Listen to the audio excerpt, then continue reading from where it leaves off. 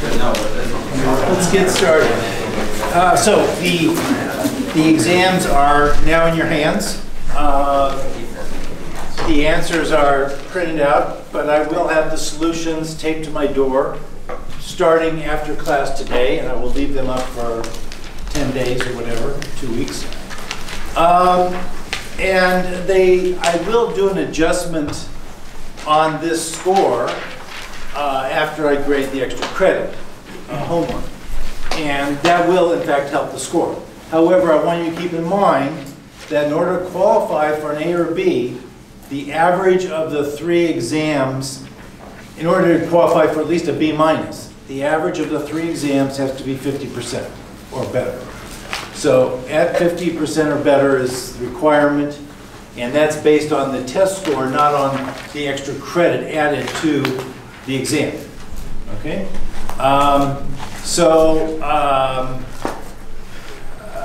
Obviously, I would expect that we would have maybe 12 questions on the next exam.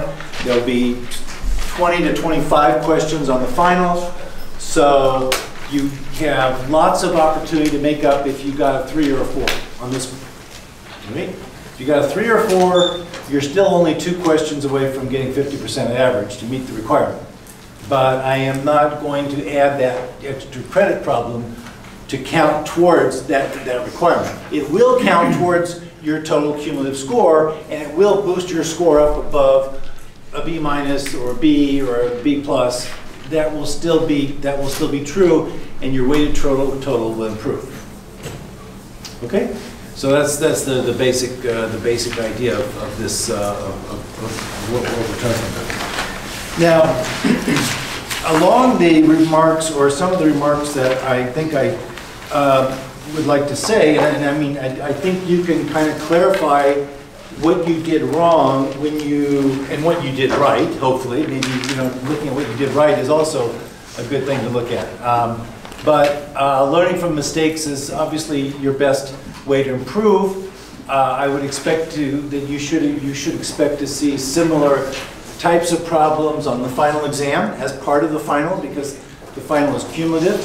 So I think it's well worth your time to study the material. Now, let me make a couple of comments or observations that I had on a couple of the problems. What was interesting to me was that most people got number 2 correct. And number 2 was the double slit experiment. I have 6 pens here. Oh, there they go. Number 2 was one that we worked in class. It applied the double slit experiment, and people did reasonably well.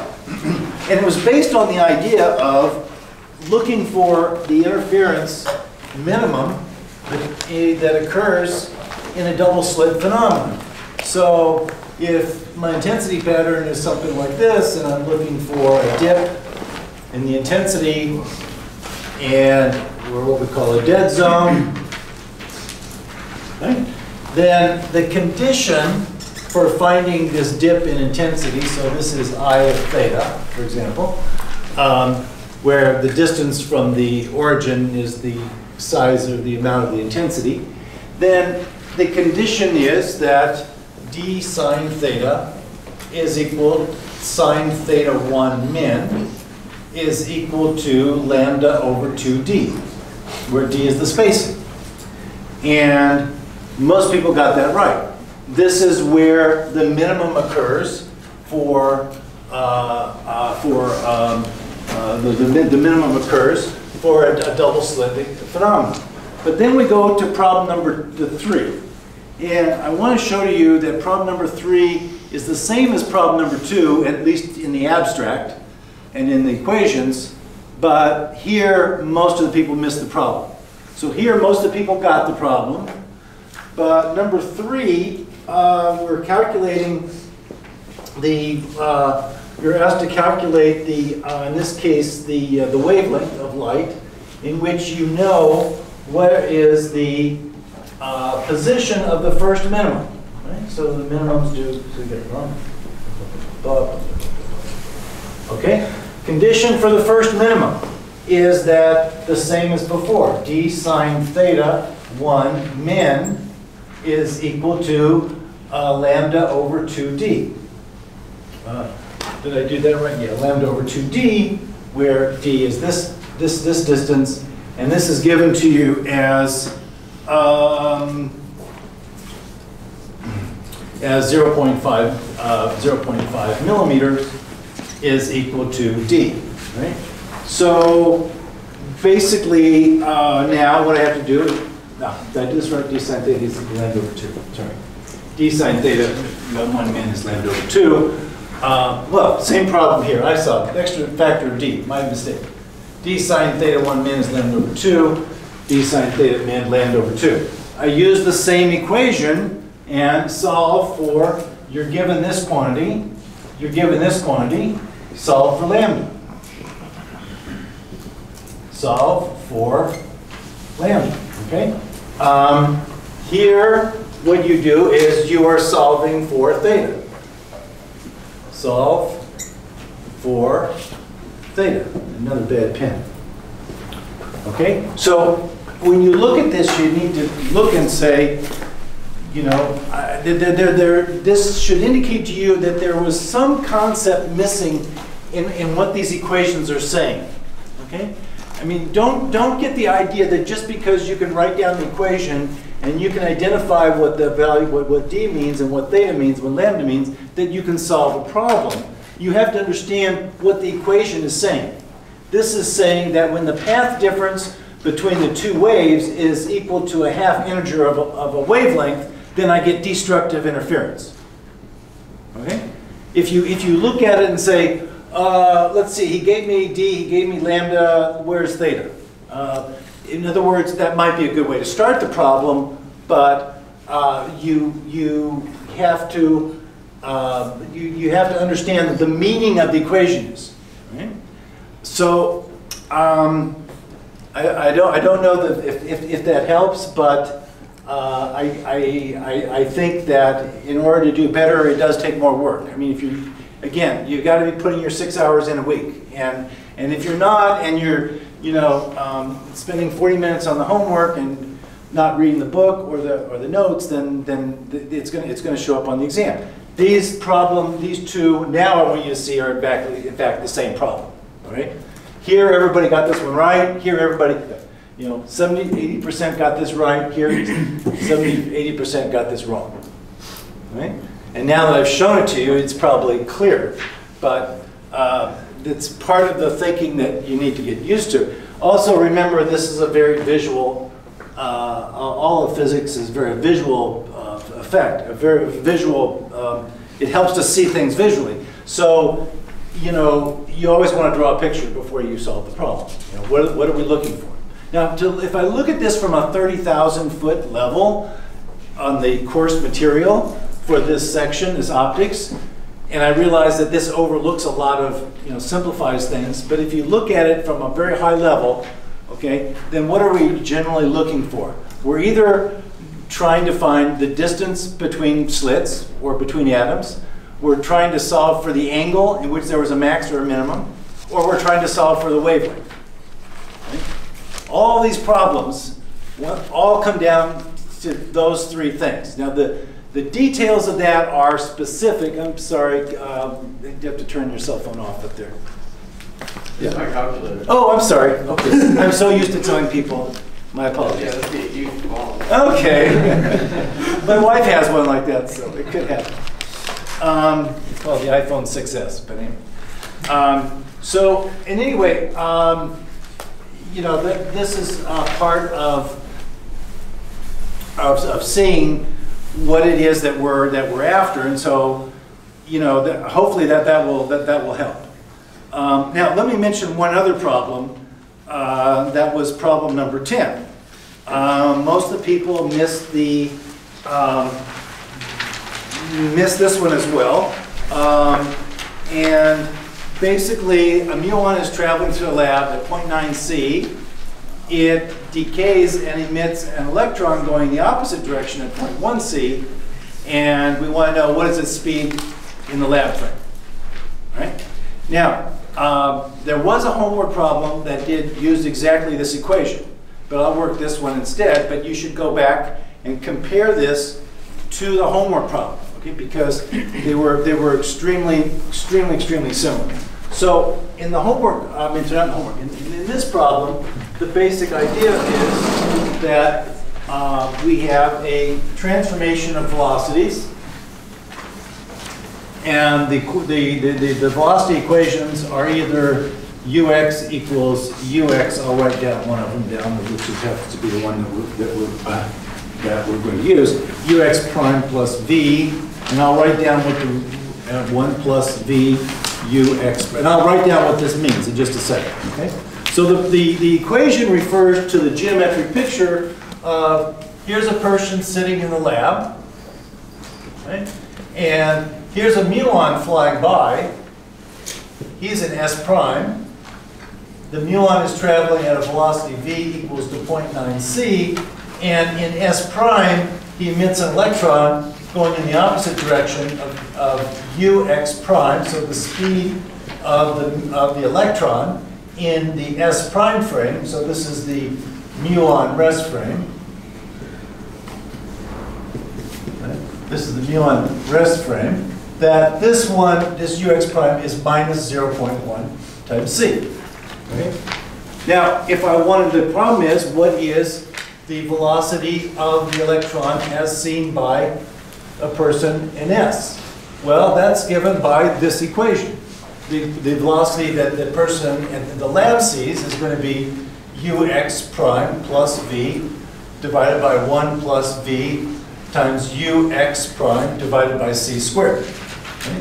Now, I've got values for x prime, I've got values for v, and so I get that this is equal to minus or plus 0.9c minus 0.1, I'm sorry, it is ux prime. Ux prime is minus 0.1c plus 0.9c divided by 1 plus, but ux prime is negative, right? And so I get that this is minus 0.1 times 0.9, which is 0.88. Right? That's should have been the same as your homework problem. Now, the interesting thing to me is that everyone got the homework problem correct. It used the same equation, and 80% missed it on the exam. Now, maybe that was because it was problem number 10, and you were still working on problem number 8, which brings me back to my other point. Always go for the low-lying fruit on the tree first, right? All problems are equally weighted. Once you spend more than 5 minutes on a problem, move on, okay? You know, I can't just always put the easy ones up front and the hard ones at the end. But in my view, this was an easy one. Given that everyone got it right on the homework. Right? So, okay, I think I should stop there and move on. If they have any questions, I'd be glad to take them on that. Yeah, so take a look at the exam. The solutions on my door after the class. I'll leave them up there. You can come back anytime. Not next week, of course, but everyone's gone, but the week after or this week. You can take photos of them. I just don't want them floating around the internet on the website. Okay, all right. Everybody's good, right? We're good with this. You know, I know I always get the argument. Well, you know, Dr. Peterson, your questions are not like the homework questions. Yes, the words are different. I do phrase things differently. I feel like I have to do that. I mean, I've actually thought about putting homework problems on the exam. Maybe that's a good idea to put a couple of them on without changing anything. But you know, it makes me worry that that it'd be easy not to understand the concept if we're doing the same thing over and over again. Anyway, it's the best I can do. I have to change something, so I changed the wording. But like all the homework, you're either solving for angle, you're solving for the distance between the slits, or you're solving for the wavelength. Right? And that part's the same. Right? So anyway, do the best you can. If you're not putting in 6 hours, start putting in 6 hours. Work extra problems. There are odd number problems in the book with answers in the back, look at similar ones, because I do ask similar type problems. I'm not going to ask you a type of problem that I think that we haven't discussed, you know, had a homework problem to work on. Okay, good. So let's go on. All right. So let's take leave off or start up with where we left off last time. So last time we were talking about the Compton scatter, and so.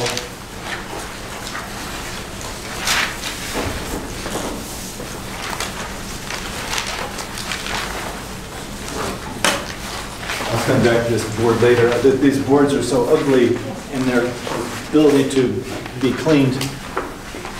This one looks a little better, so I'll start there.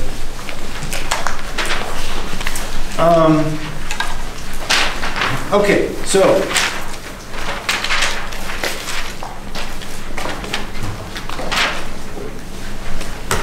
review a little bit where we left off. So last time we had talked about and finished deriving the equation for Compton scattering. So let's review again what that is, Compton scattering.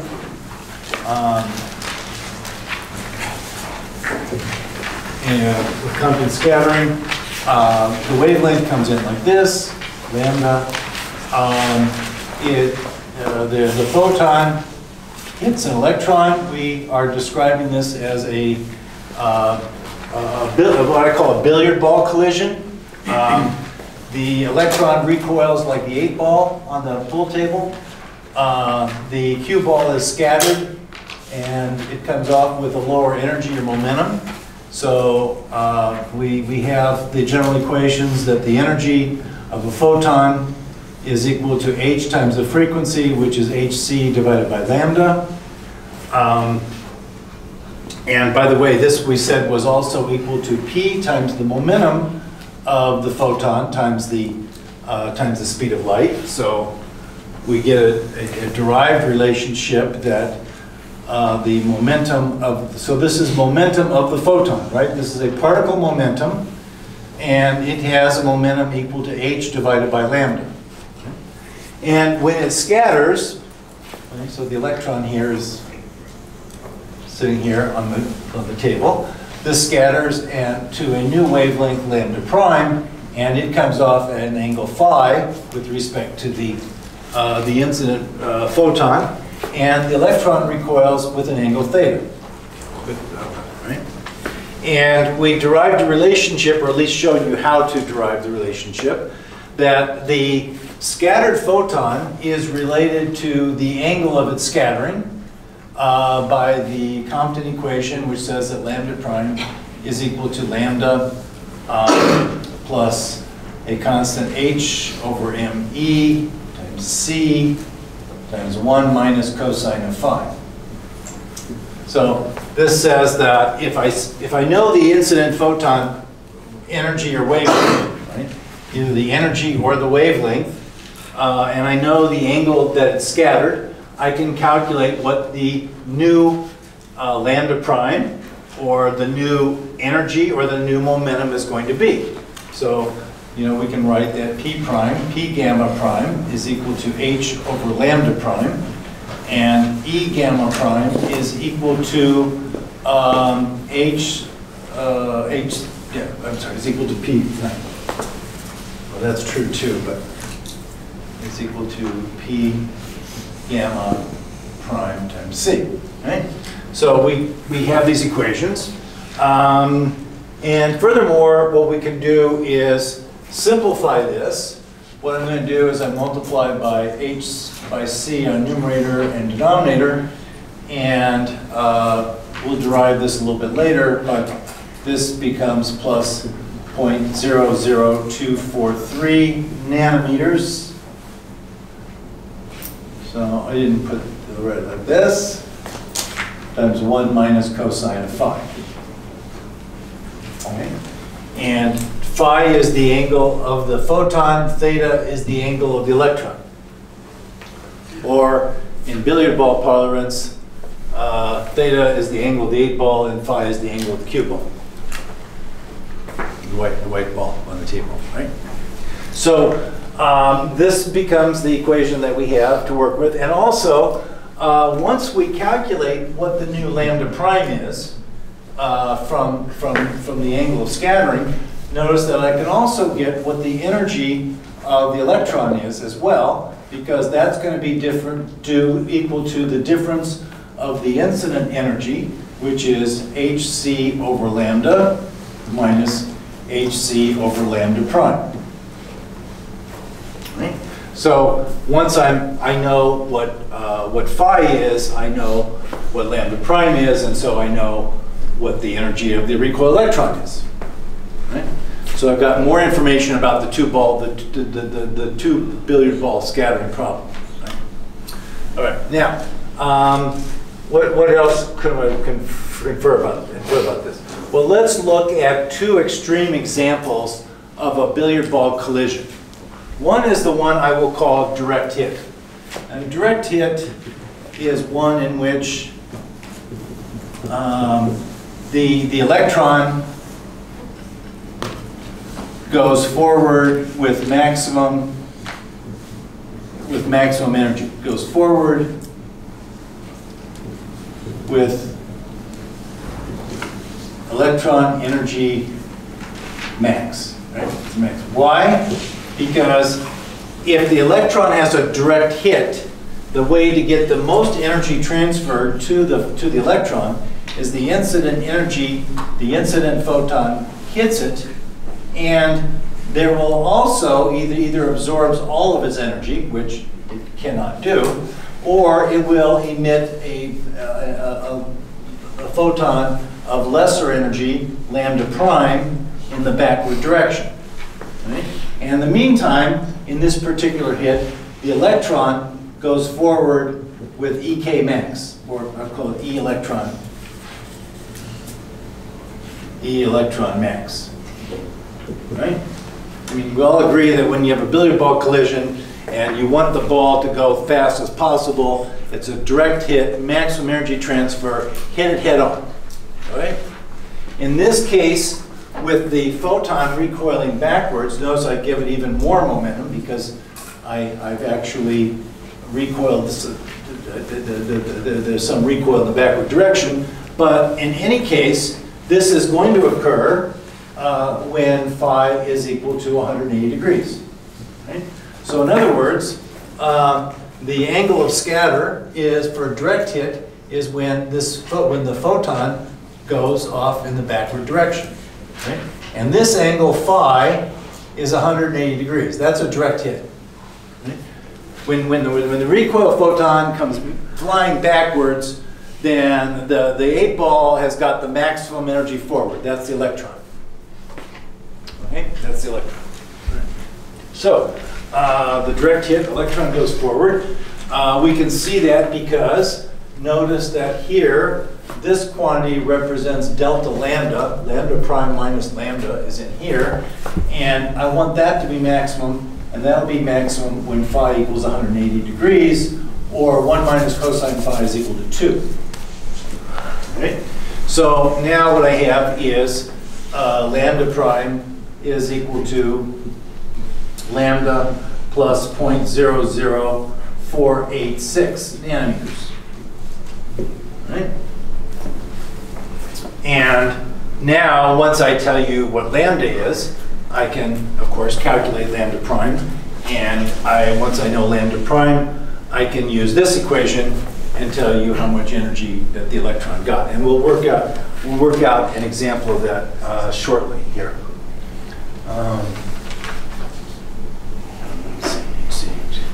Before we go any further, I've already worked out this constant for you, but the quantity hc occurs so often in the rest of our work in this class that we'll just spell it out. This is 4.14 times 10 to the minus 15 eV seconds. That's the value of h. And I'm going to multiply that times c, which is 3 times 10 to the 8th meters per second.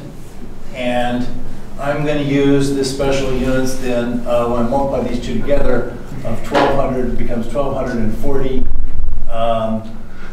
EV nanometers. So that's the value used for HC. That will be helpful in future calculations. Okay, this is a direct hit. Now, there's another one that we will call a grazing hit, right? A grazing hit is one in which this electron is basically the 8 ball that I want to hit into the side pocket. Right? So imagine that I have my billiard ball table like here. My 8 ball is sitting right here, and I want to hit the 8 ball into the side pocket. Okay, that's called a grazing hit. Right? Everyone who's played pool knows that if you're shooting from this side of the table and you want this ball to go into this pocket, you have to do it's a grazing hit. And furthermore, the energy of that particle is going to be really low compared to a direct hit. Right? And so we'll find out that that is actually the case as well. But for a grazing hit, let me write that out.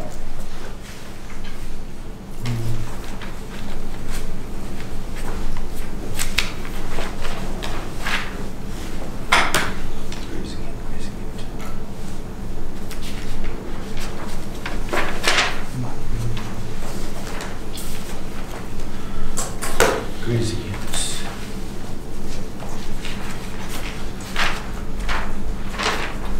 Okay, grazing hit is one in which the cue ball essentially goes almost straight ahead. There's a little bit of energy transfer, so it gets scattered at a very, very small angle, but the angle phi is extremely small. Right? So in that particular case, we have that the limit in this equation right here, the limit at phi goes to 0 degrees, then we have the grazing hit, and 1 minus cosine phi goes to 0, so delta lambda prime goes to 0. I'm sorry, delta lambda goes to 0, which is lambda prime minus lambda goes to 0, and therefore the energy of the electron goes to 0, right? And in fact, that's usually what we observe in a grazing hit. That on the table, you can certainly get this to go into the side pocket, but it dribbles off very, very slowly, right? It takes up extremely small amount of energy by doing that. So so those are the two extreme examples of what we call the pool table analogy, and we'll work a couple examples. But first of all, there's one more equation that I think is important, and that is that we can also solve for the relationship between the scattered angle phi. Remember, we have four unknowns on 3 equations, so I can either express phi in terms of lambda prime, I can express phi in terms of the kinetic energy, I can do any two variables I can match off and plot their correlation. So the correlation with angle then is that if I were to plot the angle scattered of the electron versus the angle scattered of the photon, phi, so this is phi of the photon, then what I will see is that at phi equals 0, which is the grazing hit, that the phi of the electron is 90 degrees. And as the angle of the scattered photon approaches 180 degrees, then the angle of the electron goes to 0, and I get a curve that looks like this. So this is the condition for grazing hit, which is 0. And in this case, the kinetic energy of the electron goes to a maximum. Right? And in between, it can do anything else. Now, if I were to ask you on the pool hall table if it's possible to make the 8-ball go in the backward direction, what would you say? No. What's the largest angle that the 8-ball can be deflected from? From the direction of the cue ball? Huh? What's the largest angle that, I mean, the 8-ball can go in the forward direction with a direct hit. It can go into the side pocket. Can it go backwards? Can it go off like this? No. So what's the maximum angle? 90. Right. So you know that theta max, I'm not drawing this very well. Theta max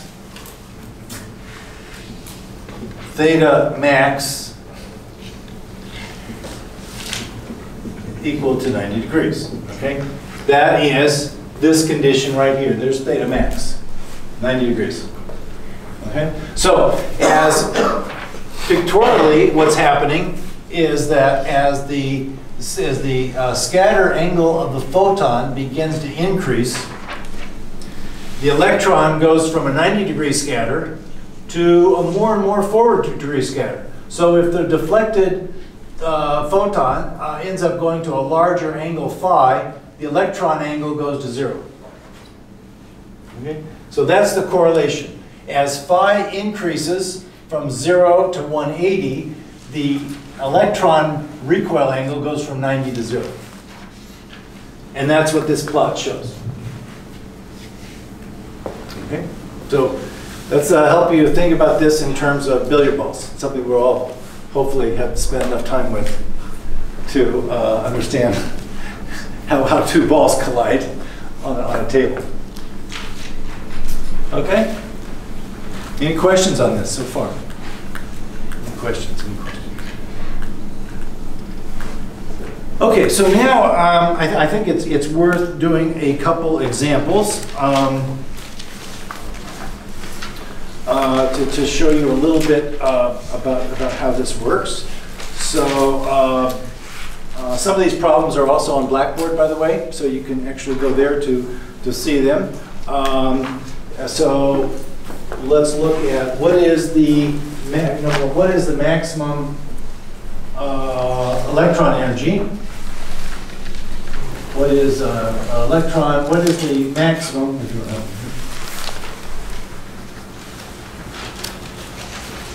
Maximum electron energy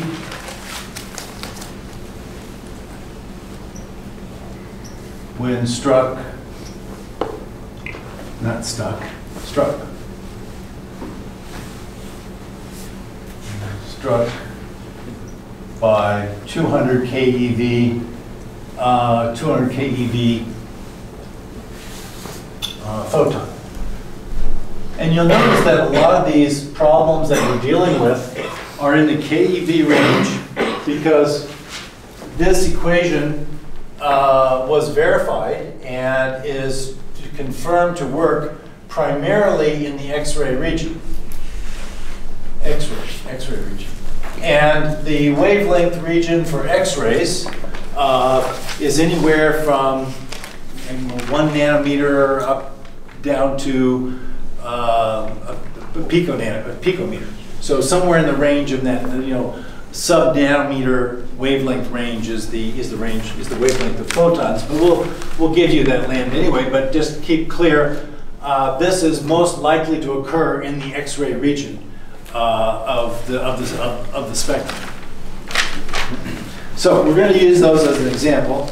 And what angle? So first of all, what is the maximum energy? Okay. Well, let's see. It's clear that in order to calculate first of all, the maximum energy occurs for direct hit, right?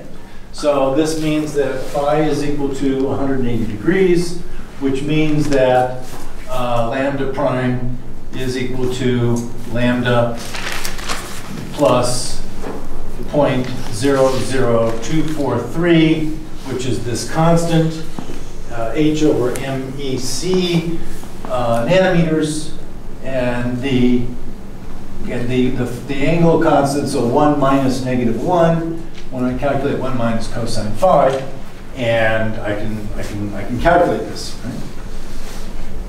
So what do I need? Well, first of all, if I'm going to calculate the electron energy, I need to calculate the wavelength. Right?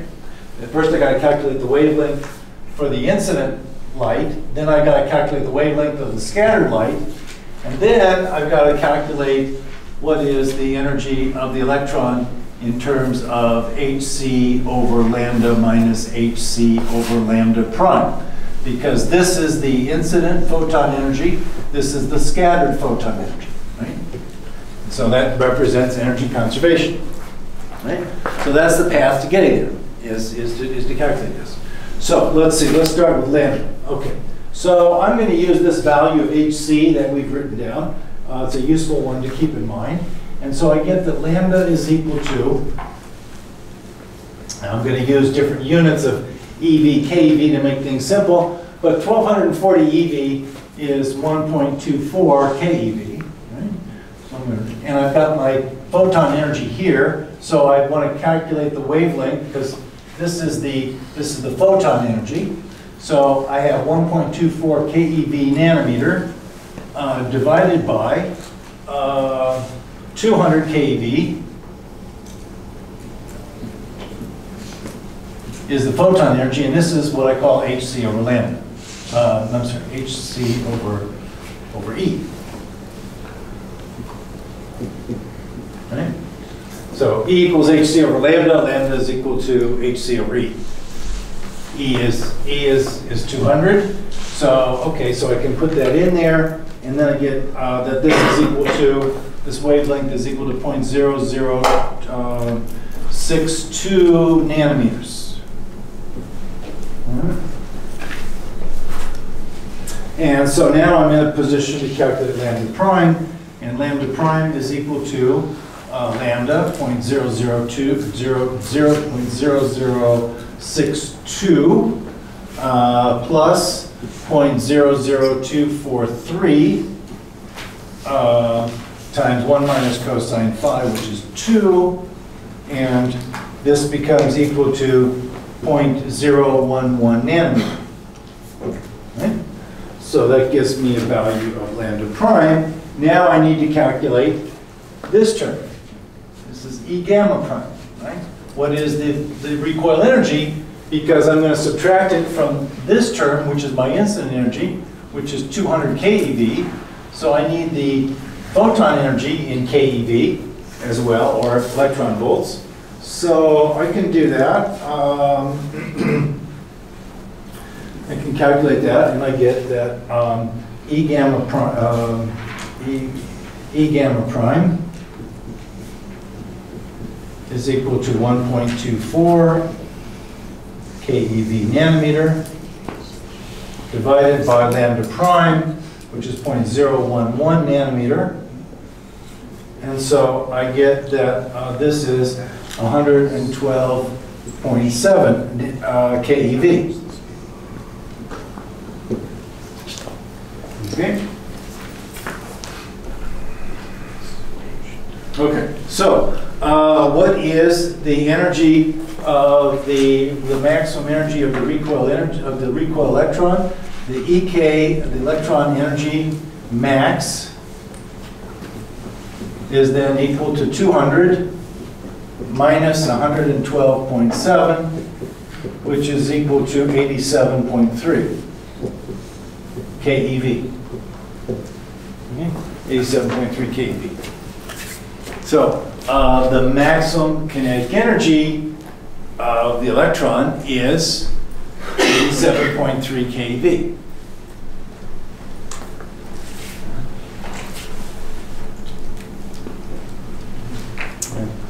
I'm going to ask a question, think about this. Is it clear so far what I'm doing? I know the maximum, the maximum that the electron can get is what's called a direct hit. It's when the scattered angle is 180 degrees. That gives me a way to calculate lambda prime. I can then calculate what the recoil energy is, and the difference of those two energies is the energy of the electron.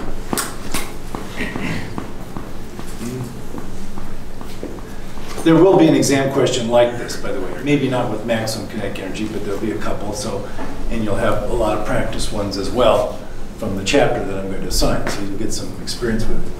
Okay. Now let's ask a question. What is the velocity of this electron? Right? Now we have to go back to kinematics. Right? That's on the assignment that's due tonight. So if you haven't worked that assignment, don't delay anymore. You've only got 8.5 more hours or 9 hours left, right?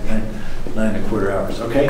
All right, well, let's see. There's various ways to do this. The easiest way I like to do this, once I know kinetic energy, and I know this is an electron, is that the kinetic energy is equal to the rest mass energy, m naught c squared, times gamma minus 1, and I can always get velocity from gamma, right? Because gamma is the Lorentz factor, right?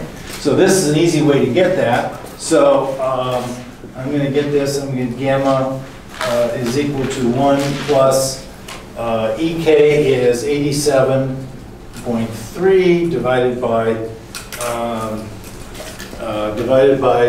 KeV divided by, remember, m naught c squared is a value you should learn or put on your piece of paper for the 3 particles that we will discuss in the course, for the electron, for the proton, and for the neutron. Those are the only 3 particles we need to worry about. This one for the electron is 511 keV.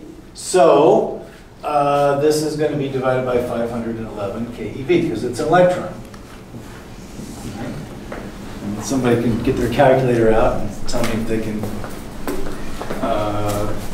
come up with a value before I do. Probably since you will, since I can't even find a calculator. Does anybody have a calculator?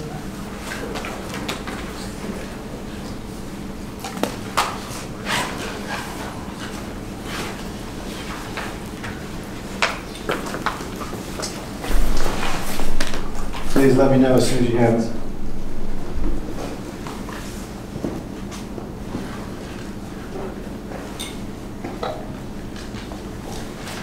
.17. 1.17, which is equal to 1 over the square root of 1 minus beta squared. So I can clearly get what beta is because now beta is equal to the square root of 1 minus 1 over gamma squared. So this is equal to the square root of 1 minus 1 over 1.17 squared. And somebody can calculate that for me.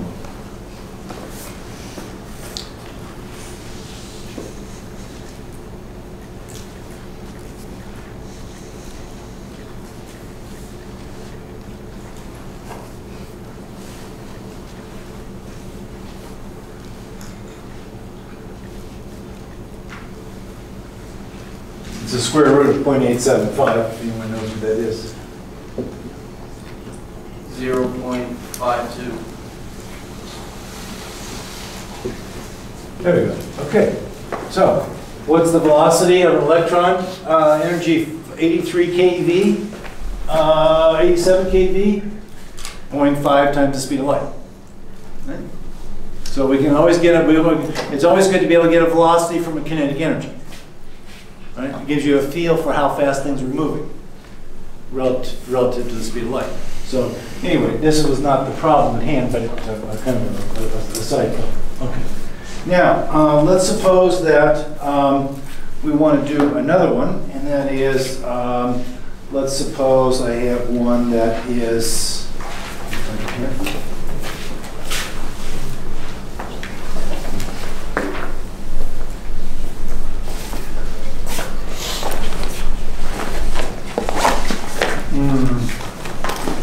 Okay, a 511 keV photon. So supposing I have, oh, by the way, so I forgot to mention one more formula, and that is the equation of this curve.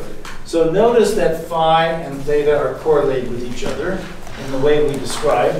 There's also a formula for that, which I'll write out, that the tangent of the angle of the electron is equal to the sine of the angle of the photon divided by is 1 minus cosine of the photon angle times a quantity called 1 plus alpha. Now, this is derivable from this comes also from the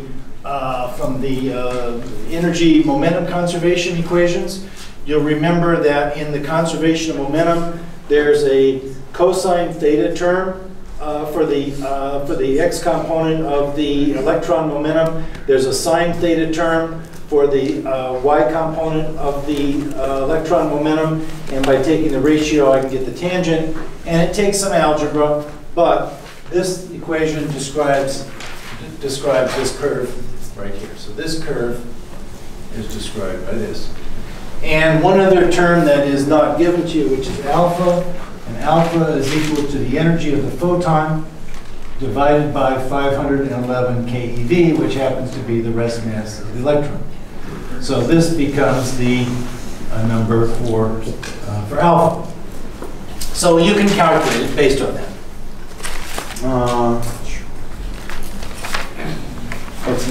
So let's suppose that we said earlier on that if we had a grazing hit, so in other words, let's say that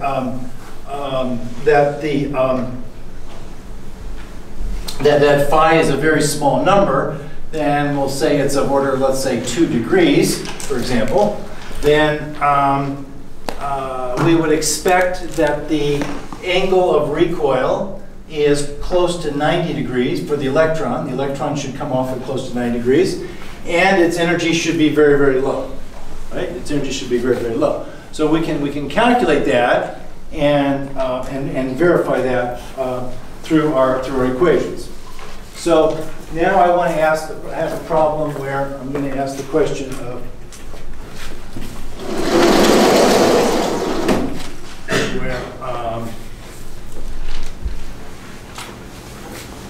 so now I'm going to take suppose a 511 keV photon. So notice I picked the mass energy of the electron, but this is equal actually to the photon energy.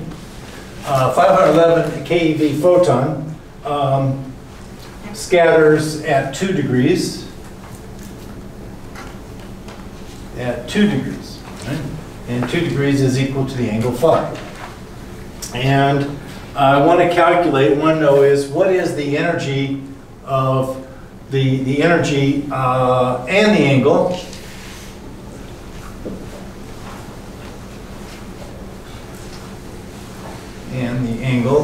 of the electron. Okay. Well, let's see. So the first thing I'm going to do to try to get this is to first thing I'm going to do is to try to get the energy of the electron. So what do I need to know for the energy of the electron? I know the incident photon energy, and I know that the electron energy is equal to the incident energy minus the scattered photon energy. Right? So this is, I know this number. So I know what the incident is. What is E gamma prime? Well, I've got to calculate lambda prime first. So I'll calculate lambda prime, and that's equal to lambda plus 0.00243 nanometers times 1 minus cosine of 2 degrees. And if I do the algebra and the math right, then I get that this is equal to 0.00241 nanometers. Okay, and from this, then I can calculate what the electron recoil energy is. Now remember, this is a grazing hit, right? So I'm now looking at the one where I'm describing this is the grazing hit. Right? Why? Because the scattering angle is almost equal to 0. So basically it just boom, touches the 8-ball, and the 8-ball recoils, we think, at 90 degrees, or close to it. Right? So I first of all got to calculate what is the energy of the scattered photon, and that's given by E gamma prime. So I put in my equation, 1.24 keV nanometers. That's the value of Hc. I divide it by lambda prime, which is 0.002431, and that becomes 509.98. Let's call it 510.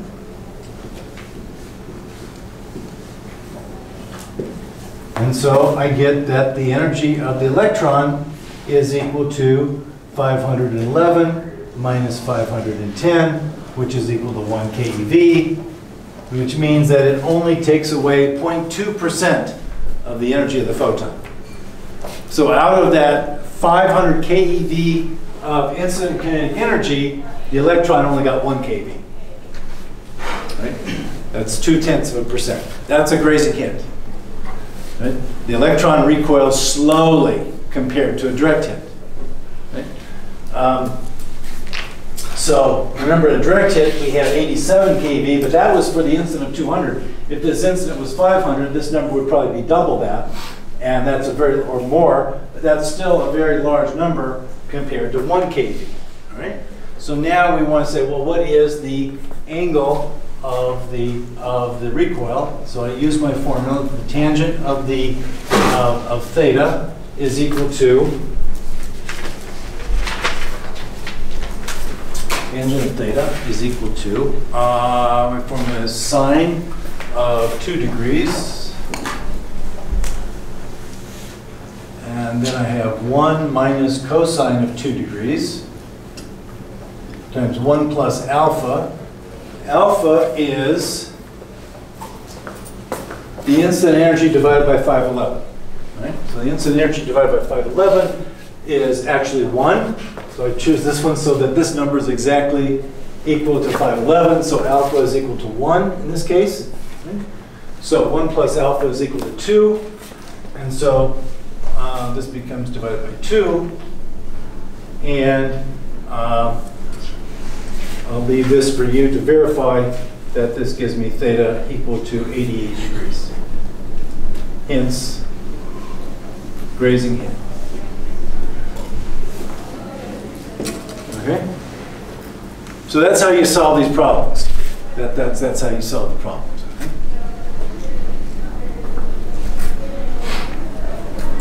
And you'll have some experience with this in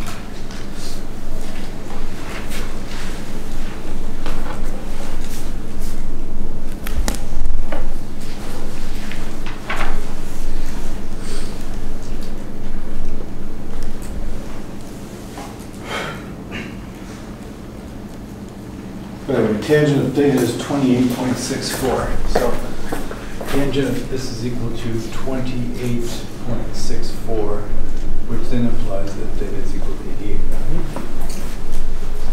So large angle recoil, very slow. Direct hit, no, 0 degrees, takes the energy in the forward direction. The electron moves in the forward direction, it gets the maximum energy transfer.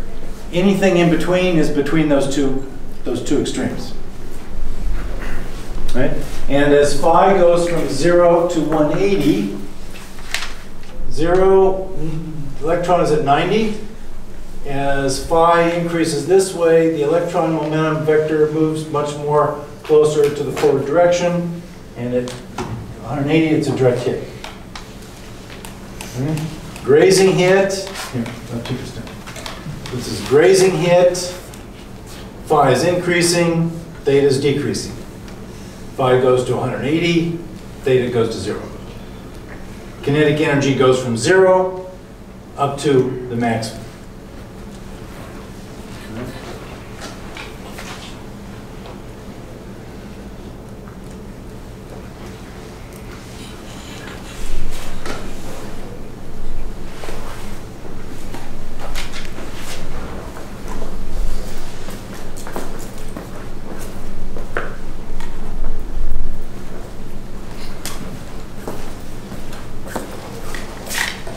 While you're thinking about that, I'm going to erase my board here for the next section. It's good to give you some time to think, otherwise I just race through this stuff. And it is hard stuff. This was another Nobel Prize. So black body radiation, Planck gets a Nobel Prize. Photoelectric effect, Einstein gets a Nobel Prize. Compton scattering, Compton gets a Nobel Prize. The next one we're talking about is Davison-Germer, he gets a Nobel Prize. At this point, it's like one Nobel Prize after the other. It's like, you know, it was too bad we weren't born in the 20s. They were handing them out like candy. Well, they were in a good, you know, it was a lucky, you know, you have to be hardworking and smart, but you also have to be born at the right time.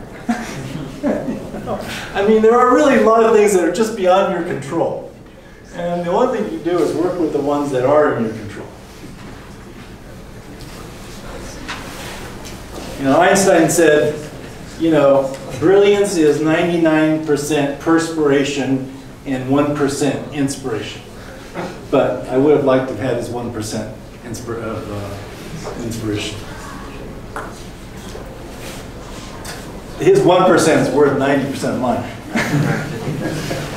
Probably more than that.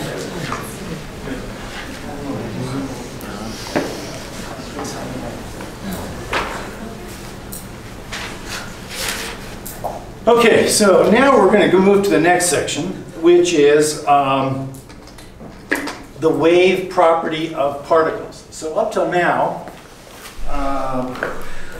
what we have talked about is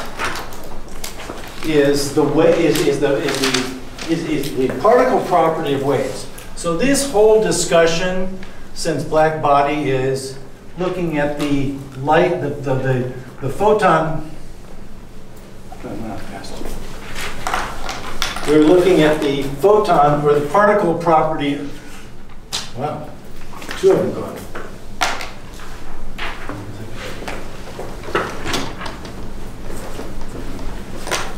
This is the particle properties we've been looking at. Here's the particle properties of waves, right? Particle properties of waves, of light waves. Right? And now we're going to approach a different subject, which is, what about, is it possible that particles have wave properties? Have wave properties. Now, in 1920s or so, there was a physicist by the name of de Broglie, and he came up with what we now call the de Broglie. By the way, particles have wave properties, question mark. Okay, this is a question mark, right?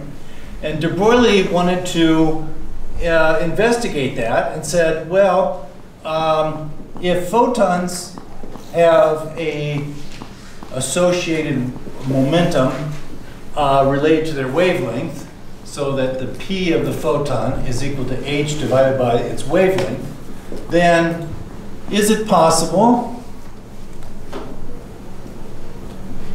that real particles, massive particles,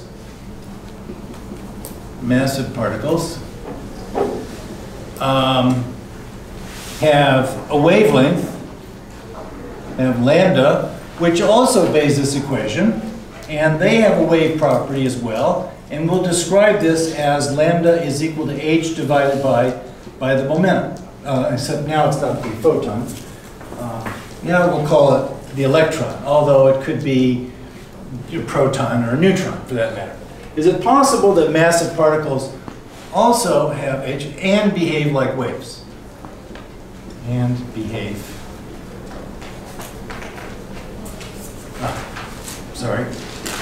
And behave like waves. That's the question, right? Is that possible? Right? De Broglie wrote this equation down and said maybe the equation that works for photons also works for particles. And by the way, we can say that the momentum of the electron is equal to the mass of the electron times its velocity.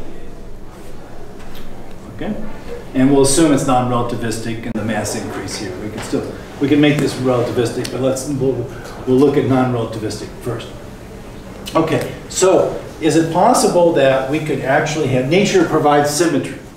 This works in describing the particle properties of the electromagnetic wave. This lambda is the lambda of the magnetic wave, and particles have a wavelength that's connected with their momentum. Then the same equation applies for particles of light as it does for particles of matter. Right? So he wrote this down and he sent it to Albert Einstein. And Albert Einstein looked at it and said, "Looks good. I think there might be something to this. I think we should investigate it." So he went ahead and published it. And as far as I know, it's the only thing of major significance that de Broglie did, but it was a major stepping point. Einstein later got moved to regret this decision, but for now he says, "Yeah, I like it. Let's go with it." Okay. So how do you verify that particles act like waves? How do you verify? Well, the experiment that was done, and this is in your handout, was done by two physicists by the name of Davison and German. And what they did was, I'm not going to use the space, I may actually need this here. It's written for you already back there, so I'm not going to, let's use this space for the actual experiment. So their experiment was the following. You'll recall that we had looked at the X-ray diffraction of light from crystals. And crystals had various atomic centers related to them. And remember, we brought these photons, the X-rays in at an angle phi, and you had an exam problem with this, and they scatter off at an angle phi. And at certain magic angles of the X-rays coming in, they all arrive at one angle. There are no other angles that get scattered. And that was because of, we calculated a diffraction maximum. There was a maximum interference, right? So what does that look like? Well, for their experiment, they did the beam directions a little bit differently, but the idea was still the same. What they did was they brought the electron beams in this way, head on. Could someone close that door up there? I'm sorry, I can barely hear myself talk with the noise. Thank you, I appreciate it. What they did was to bring the electron beam straight in and scatter off of crystal, which I believe was nickel at the time. And now what happens is we look at the scattered electrons. Some of the electrons will scatter, get an angle.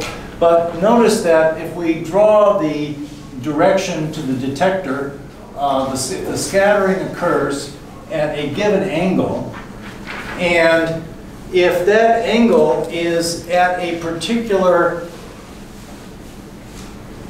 direction, we'll call phi, such that this path difference from here to here is an integral number of wavelengths.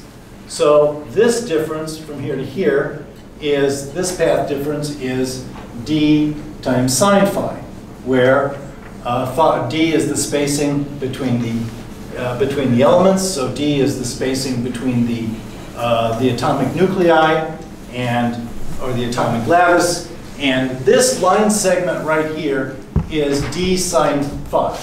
Whenever that is equal to some integral multiple of m times the wavelength, we expect there to be maximum constructive interference. We expect that these two waves, when they arrive at the destination, will arrive in phase, and this will be an intensity maximum.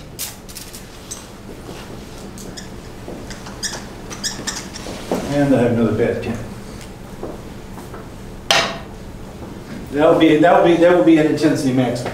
So we can calculate this very simply.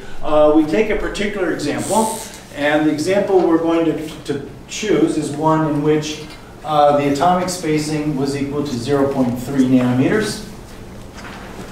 And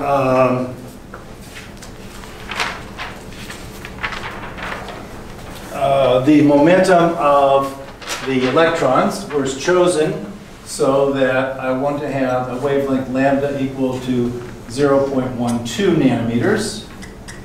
And I expect there to be constructive interference for, let's say, m equals 1 when sine phi 1 maximum, which is the first maximum, is equal to lambda over d, which is 0.12 nanometers, divided by d. Now, d in this case was 0.3 nanometers.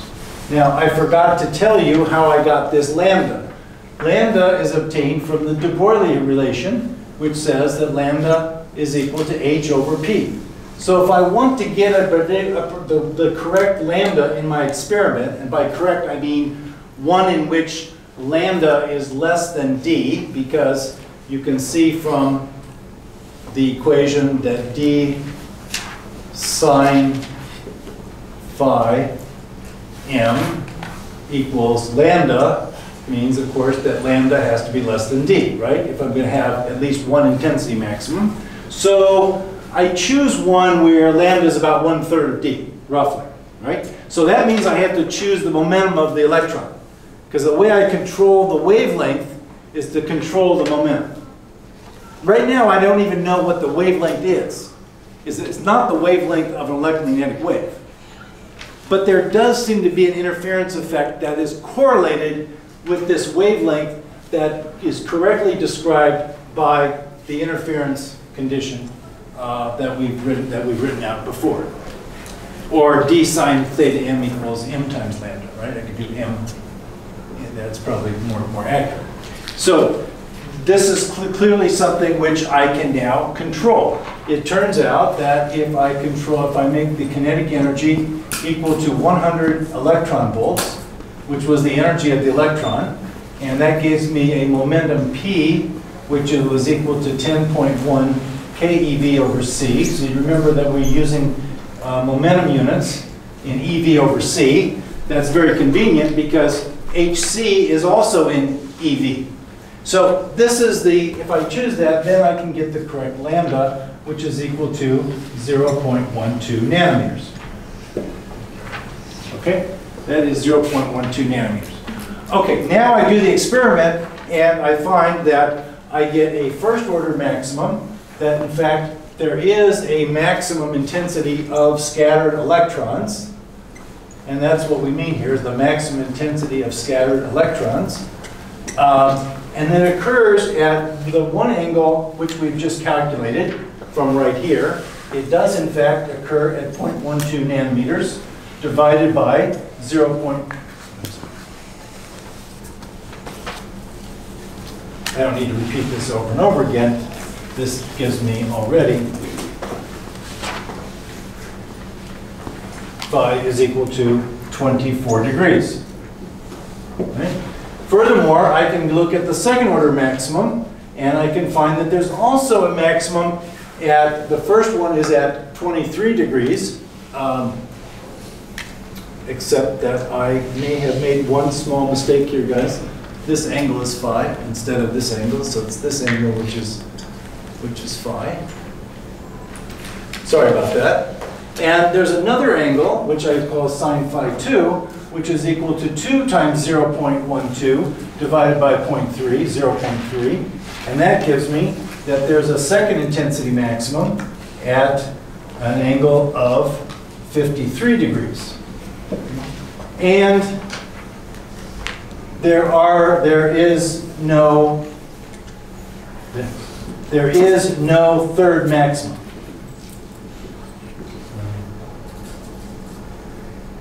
Why?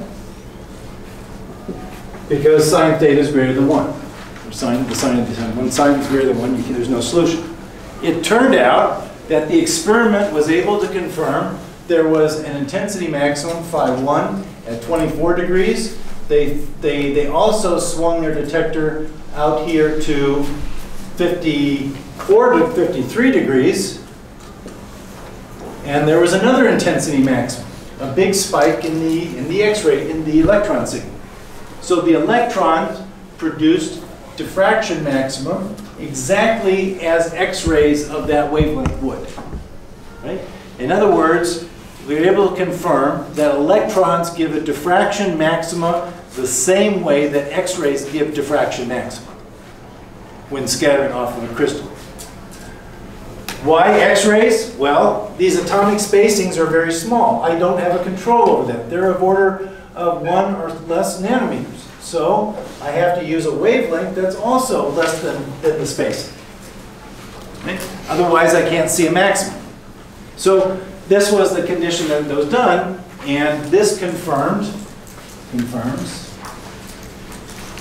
confirmed de Broglie's wave theory hypothesis, that particles act like waves, hypothesis that the wavelength of a particle is given by the h divided Planck's constant divided by the mass times the velocity of the particle. And there's a wavelength that's associated with it that actually can be used to predict where the intensity maximum occur when the electrons get scattered backwards off the crystal. And only at those two angles are they observed. And they're observed exactly at the angle where one expects to have constructive interference. Right? So that was a big step forward. So next time, we're going to look at a case on the back side of your handout. The one I just went through is on the front side. The back side is doing the same type of experiment, but it's a double slit experiment using neutron beams. And they can also verify de Broglie hypothesis, that neutrons act like waves. Okay, we'll resume on Thursday.